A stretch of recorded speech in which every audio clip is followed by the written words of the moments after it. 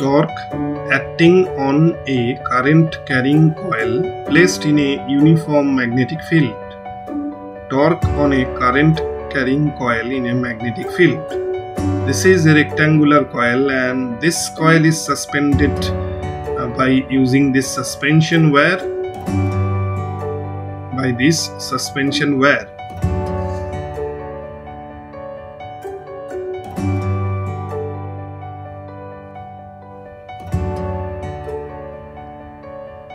PQRS prime is the rectangular coil having length L and breadth B, and this rectangular coil PQRS prime is suspended in a uniform magnetic field of magnetic field induction B.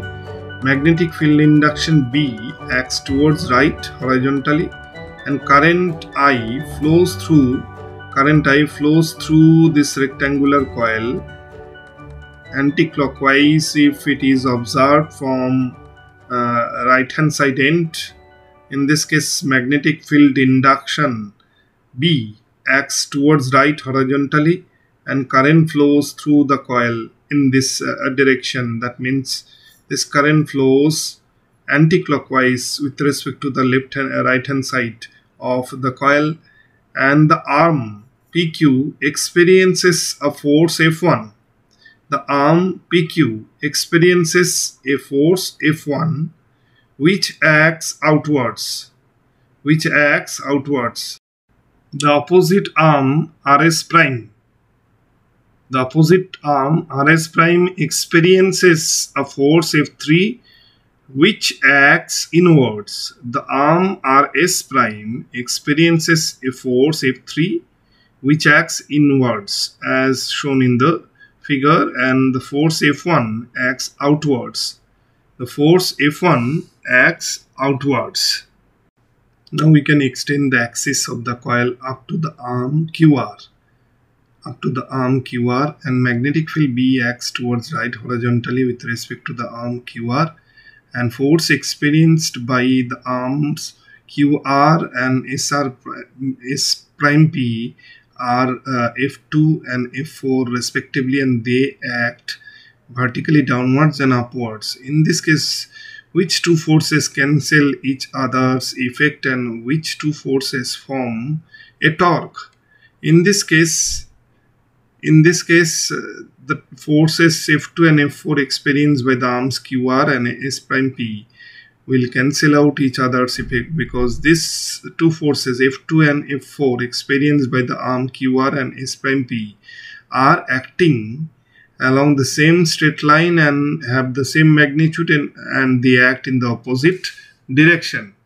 F2 and F4 have the same magnitude. That means force experienced by the arm QR and S prime P have the same magnitudes, and they are acting along the same straight lines. But F1 and F3 act along this straight line, along this line of action, and F1 and F3 have the same magnitudes. That's why the force experienced by the arm PQ and RS prime, that is F1 and F3, will form a torque due to which the coil will rotate about its own axis in anti-clockwise direction with respect to the axis end of the coil. If it is observed from highest end, in that case the coil will rotate in anti-clockwise direction, and if it is observed from the lower end, the coil will appear to rotate in clockwise direction. We can denote the lines of action of two forces F1 and F3 by two different dotted straight lines. These are the lines of action of the forces F1 and F3 experienced by the arms PQ and RS prime. Now we can denote area vector of the coil at the highest arm S prime P. We can denote the area vector of the coil at the highest arm S prime P. In this case, area vector is perpendicular to the plane of the coil. So this is what n cap means, normal unit vector to the plane of the coil, and vector A is area vector which acts at right angle to the plane of the coil, and vector A means area vector makes an angle alpha with the direction of the magnetic field induction B. Alpha is the angle subtended by the area vector of the coil with the direction of magnetic field induction B. L is the length of the coil and B is the breadth of the coil. L is the length of the coil and B is the breadth of the coil. B is the breadth of the coil.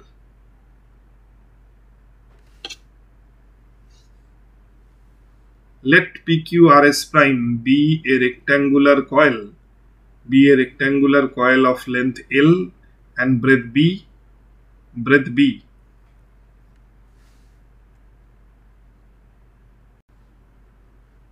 Breadth B carrying a current I, carrying an electric current I,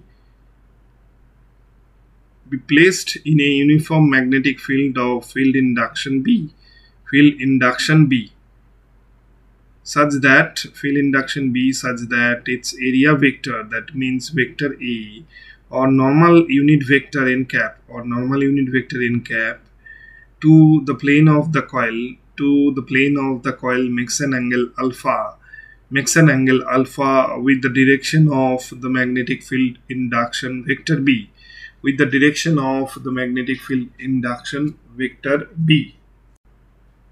and the magnetic field induction vector B makes an angle theta with the plane of the coil, therefore theta plus alpha equal 90 degree. Where theta is the angle subtended by the magnetic field induction with the plane of the coil, and alpha is the angle between the area vector and magnetic field induction. Let F1, F2, F3 and F4 be the forces acting on the current carrying arms PQ, QR, RS prime and S prime P respectively, of the coil respectively. And this coil is placed in a uniform magnetic field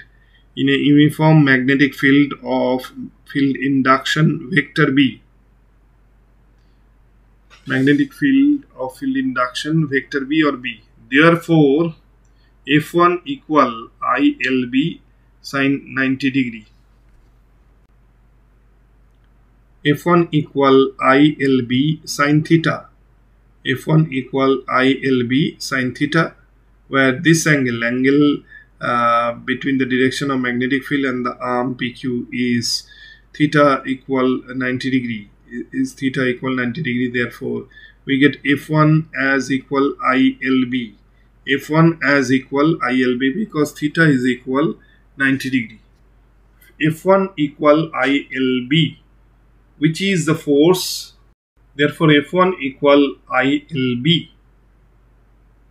This is the force on the arm PQ of the rectangular coil carrying a current I placed in a magnetic field. According to Fleming's left-hand rule, this force acts outwards. Similarly, F2 equal what? F2 equal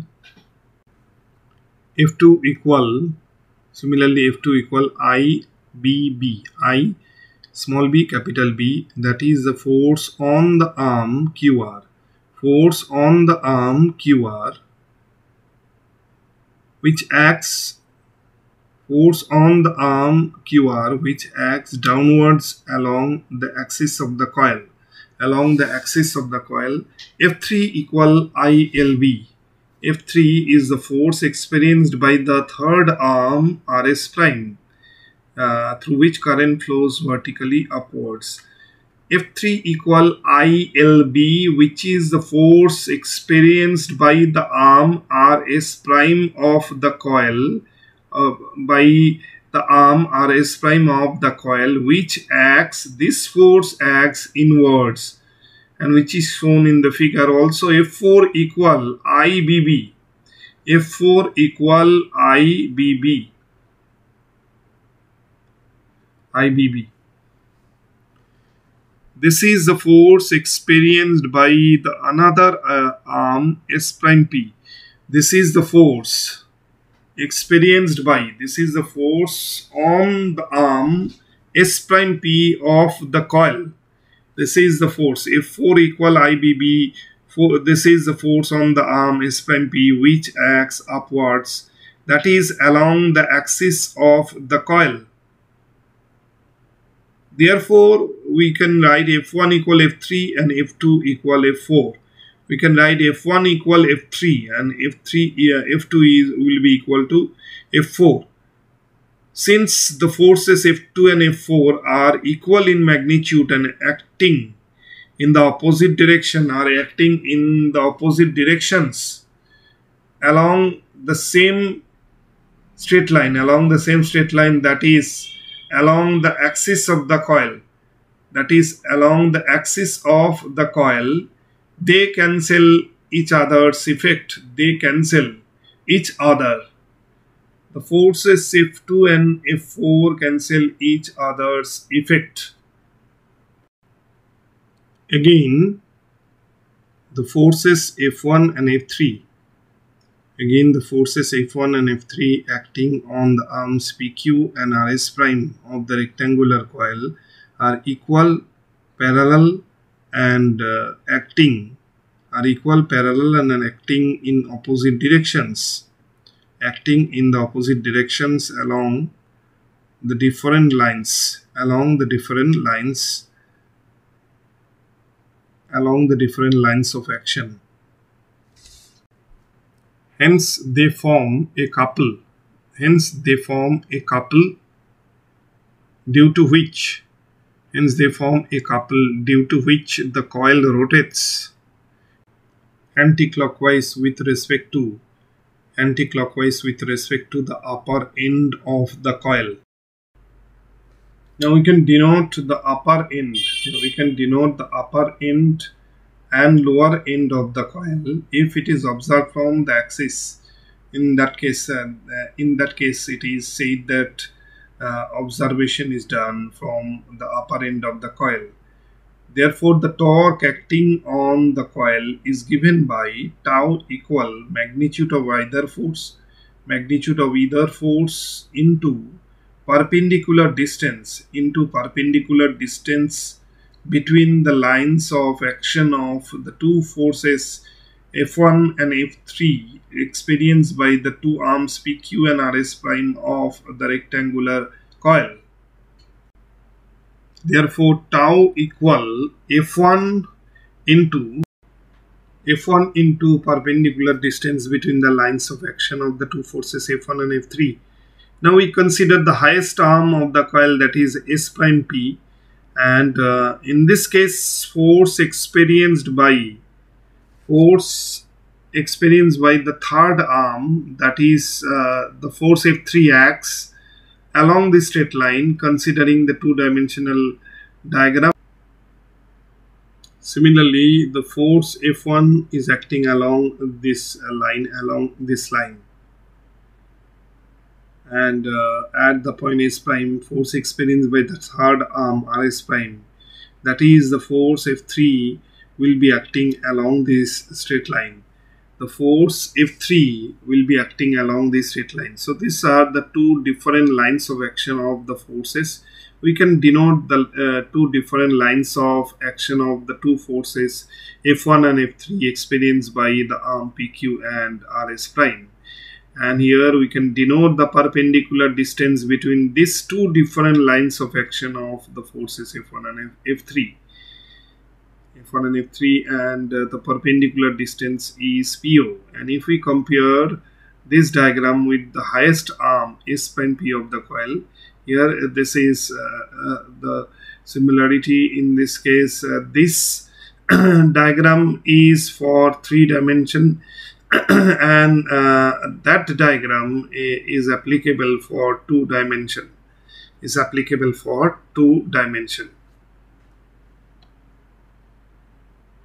In three-dimensional diagram, force F1 acts along the straight line, and in two-dimensional diagram, the force F1 acts along the straight line.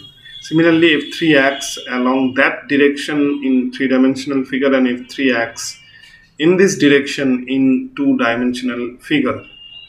And in three-dimensional figure we can denote the perpendicular distance between the lines of action of two forces F1 and F3, and this is the perpendicular distance between the lines of action of the two forces F1 and F1 and F3. This is the perpendicular distance between the lines of action of the two forces. And here in two-dimensional figure, this is also the perpendicular distance. This is also the perpendicular distance between the lines of action of the two forces F1 and F2. In the two-dimensional figure, magnetic field induction B acts at an angle theta with the plane of the coil or with the arm S prime P, and area vector of the coil acts at an angle alpha with the direction of the magnetic field B.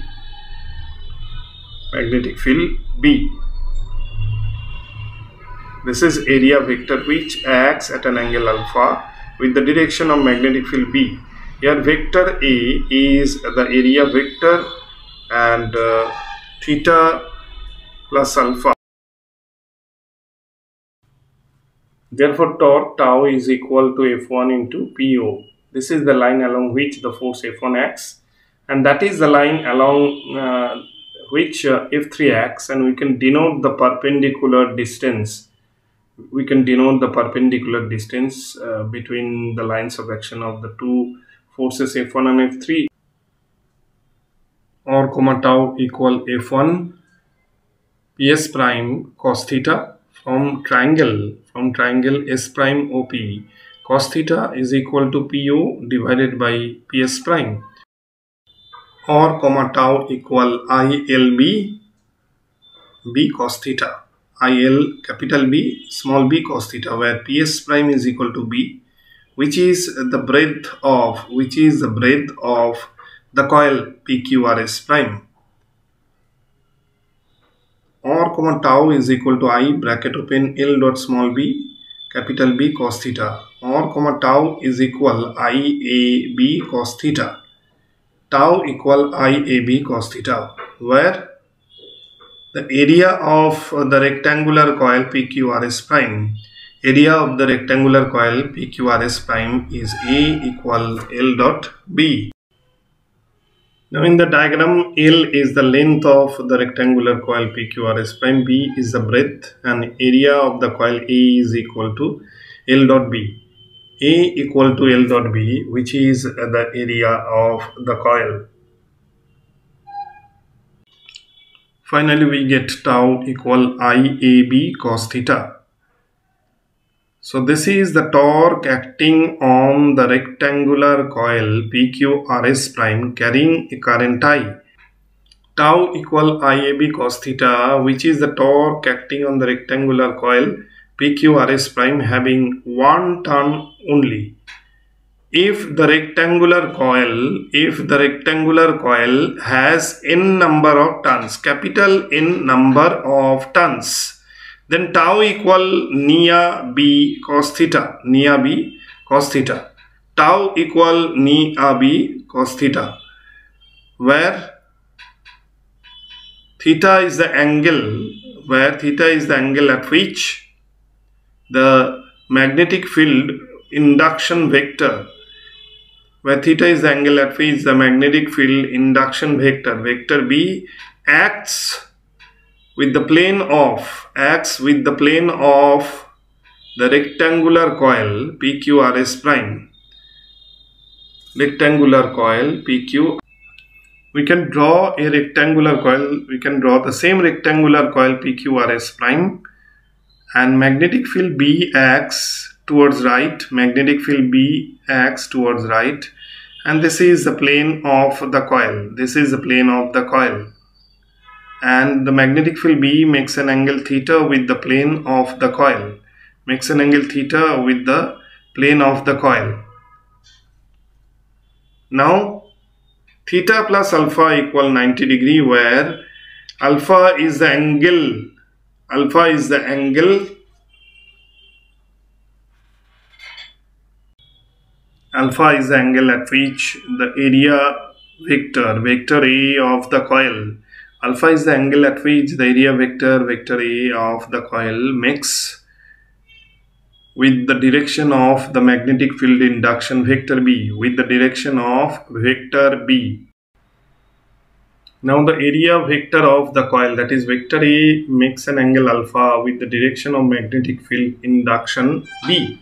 With the direction of magnetic field induction B, area vector makes an angle alpha. Therefore, theta is equal to 90 degree minus alpha. Therefore, tau equal n dot I dot A dot B cos bracket open 90 degree minus alpha equal n I A B sin alpha. Tau equal n I A B sin alpha. Which is the torque? Which is the torque, or this is the torque acting on the rectangular coil. This is the torque acting on the rectangular coil PQRS prime, carrying a current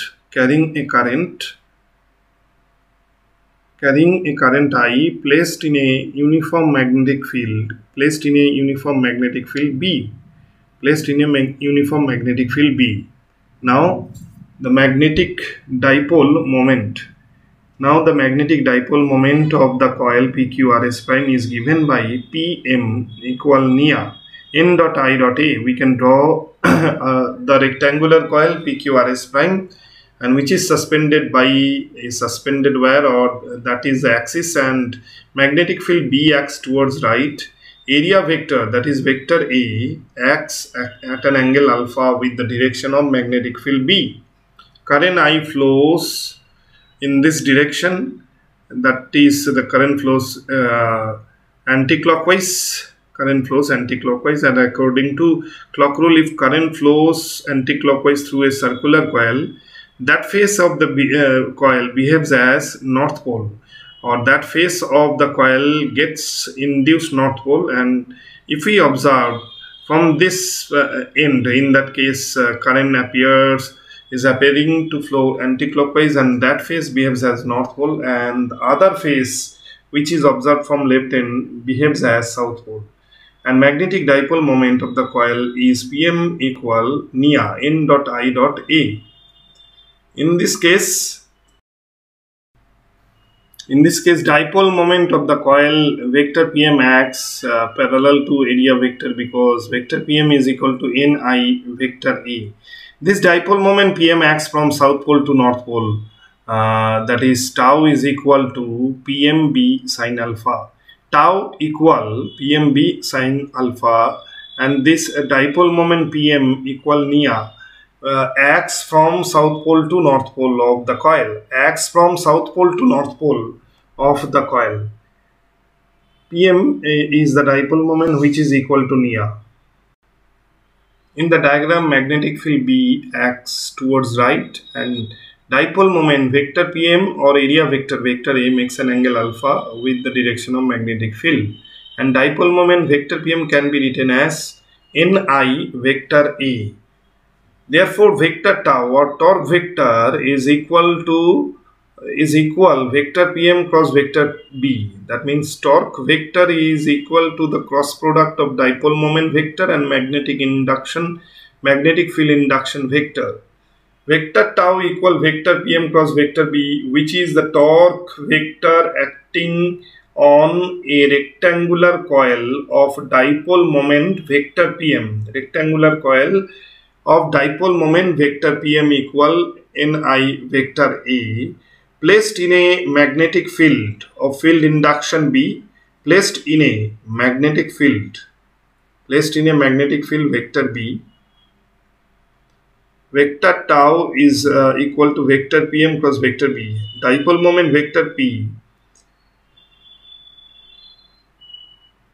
is a vector which is the own physical quantity of the coil, and magnetic field induction vector is the external physical quantity.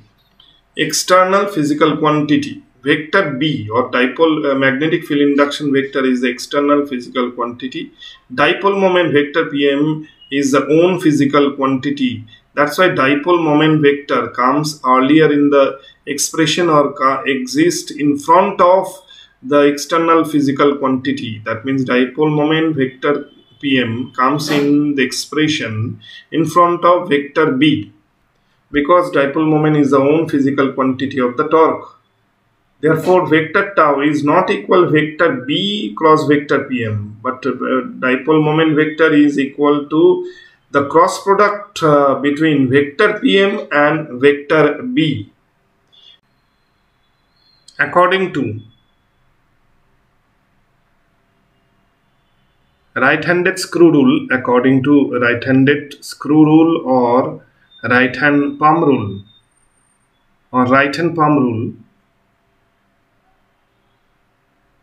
according to right-handed screw rule or right-hand palm rule, this torque vector tau acts vertically upwards. Along the axis of the coil. On the upper arm of the coil S prime P, magnetic field B acts towards right. Dipole moment vector PM acts perpendicular to the plane of the coil, and in this case torque vector will be acting along the axis and vertically upwards. And due to this torque vector, the coil rotates anti-clockwise. With respect to the upper end of the coil, or with respect to the end to which the axis of the coil exists. And this torque vector tau tends to rotate. The rectangular coil PQRS prime. Anti-clockwise. This torque vector tau tends to rotate the rectangular coil PQRS prime anti-clockwise about its own axis. So we can check the diagram. This is the rectangular coil PQRS prime, magnetic field induction vector B acts towards right. Dipole moment vector, that is vector PM equal Ni vector A, acts along this direction, and current flows anti-clockwise with respect to right hand side end of the coil. This is the axis of the coil about which the coil will rotate. The face observed from right side behaves as north pole, and the face of the coil observed from left hand side behaves as south pole. That's why this current carrying coil experiences a torque tau vertically upwards along the axis, and this torque will have a tendency to rotate the coil anti-clockwise. So this is the direction of rotation of the coil, and if we observe from the upper end, the coil appears to rotate anti-clockwise. So now the expression of torque acting on a current carrying coil, tau is equal to Nia B sin alpha and also Nia AB cos theta. Tau equal Nia AB sin alpha, and tau has another expression, that is Bina sin alpha or Nia B cos theta. And there are two vector expression of torque vector, that is vector tau equal Ni under bracket vector A cross vector B. Also we can write vector tau as equal vector PM cross vector B. Area vector A acts perpendicular to the plane of the coil,